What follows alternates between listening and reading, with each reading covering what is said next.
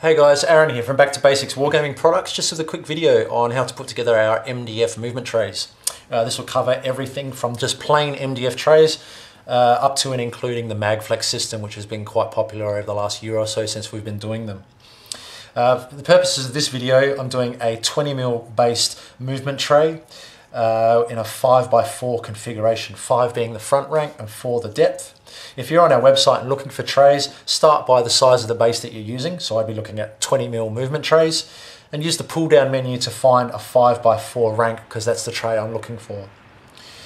To get things started, I'm just going to focus on the MDF itself. So I'm just going to put aside the MagFlex stuff for now and the magnets. Let's have a look at the tray. The tray, of course, has the base itself, the front lip and the two sides, which have been miter cut to join up on the extreme front corners. To get things started, I'll put my sides out the way. I'm just going to glue down my front lip on the front of this tray. PVA wood glue. Reason being, it gives you ample working time. Has a great bond for MDF. You'll be struggling to pull it apart. And yeah, the main thing being working time. You want to use super glue, that's cool, but you don't have much working time with super glue. So PVA wood glue, it's going to move around a little bit until I get it into position. Push it down, squeeze out a little bit of glue. I've got to make sure that the front of this lip is flush with the front of the tray itself. Wipe away any excess glue.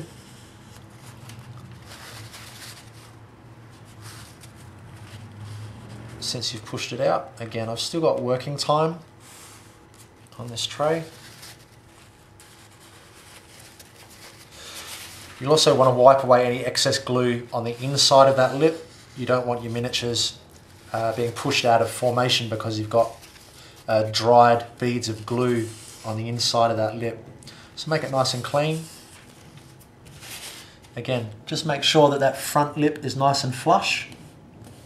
And you've also got to look at your mitered corners and make sure they're on the extreme outsides corners of the tray. Okay, so that's pretty much in place and the glue's actually starting to dry already, which is pretty good. If you're finding your glue's not taking, is taking a while to dry, just set it aside and move on to your next tray. I'll come back to it in a moment. I can keep going. I'm going to put on one side. I need to look for miter joint at the front, pulls up nice and tight, flush on the outside, and then you'll also find that will be flush at the back, no overhang and no undercut. So I'm going to run another bead of glue down that side. Use the edge of the tray itself to run your bottle along, keeps it nice and straight, saves you trying to freehand glue all over the place. Place that piece on. Bit of downward pressure, squeeze that glue out. Keep that paper towel handy. While sort of holding it in place, wipe away your excess.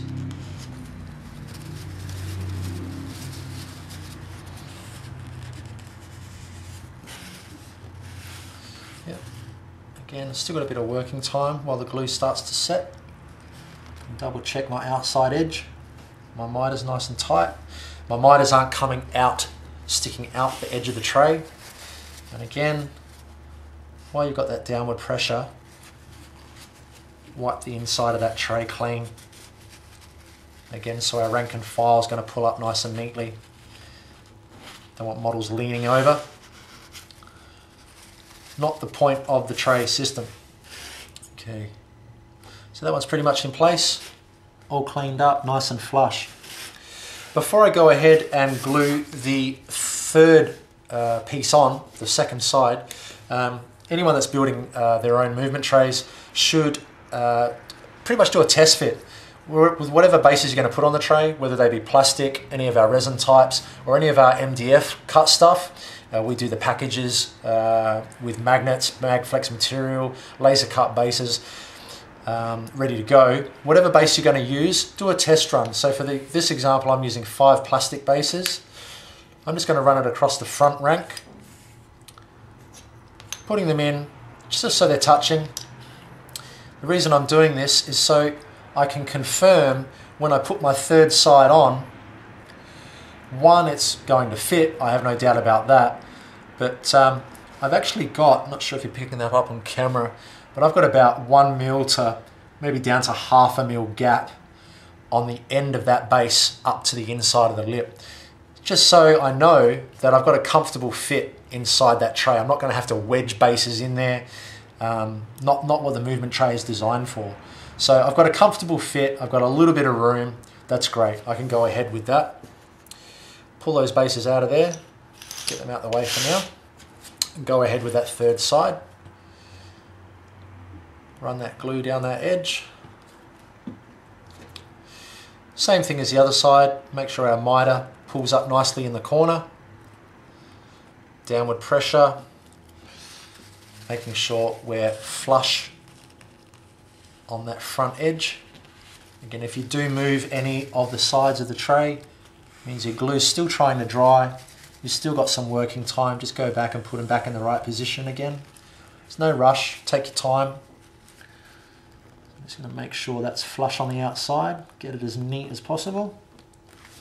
And again, one more time on the inside of that lip. Clean up any glue, we don't want that getting in the way. So if you're doing just plain MDF trays, that's about the end of the video for you guys. We're pretty much finished there. Set that aside for about an hour or so, let it dry, let the glue really bond nice and hard, and come back to it and detail it, and you're good to go. From here on, we're going to look at the two different materials we use on the inside of the tray. We've got the magnetic system and the MagFlex. Magnetic system is magnetic rubber. It has polarization, so you really only want to use this with metal bases that attract a magnetic force, or plastic bases that you've glued washers underneath, or yeah, that type of thing.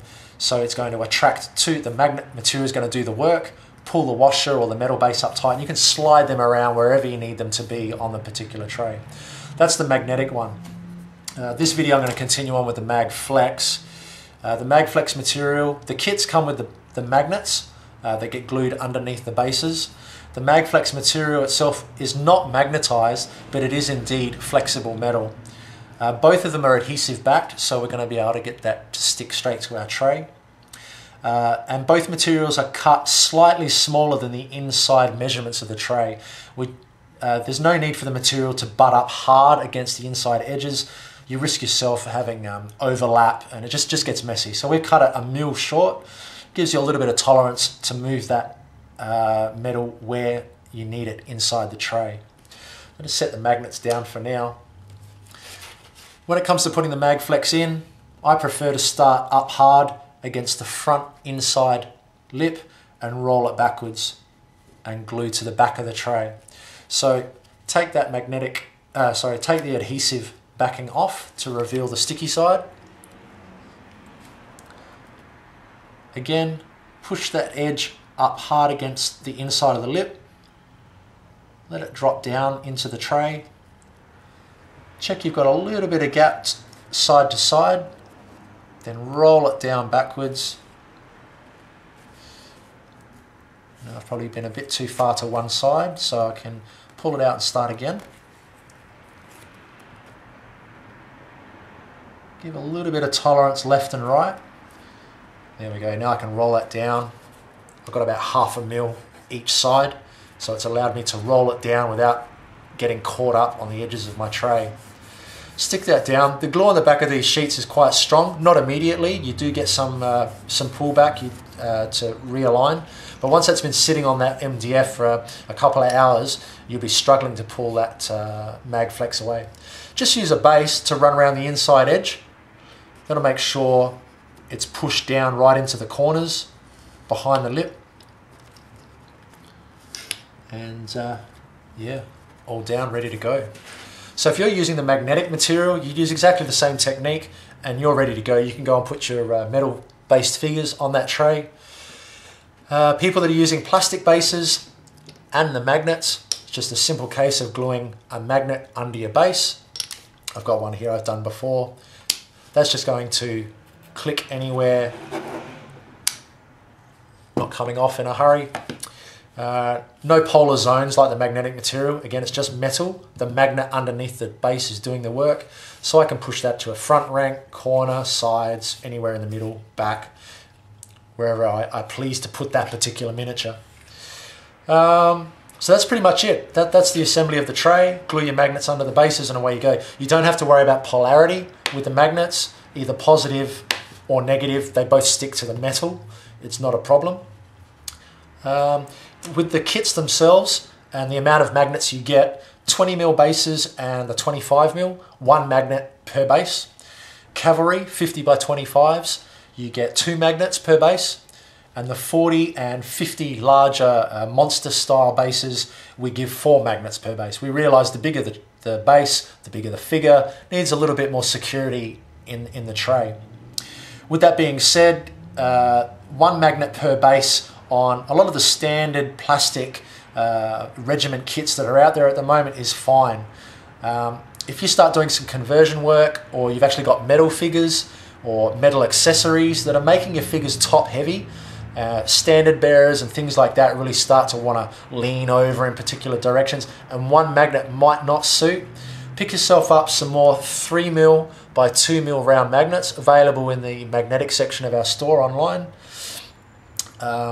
and assign a couple more magnets per base for those particular figures. So if you've got something that's leaning forward, you may want to put 2 magnets at the back, or to the side if he's trying to lean over sideways, standard bearers and things like that, to really secure him to the base, yet still be gentle enough that you can pick up your figures and remove them from their trays. So that's about it, guys. MDF, magnetic and MagFlex systems, all pretty much home and hosed. Happy gaming, and hope all your movement trays are solid. Enjoy. Bye for now.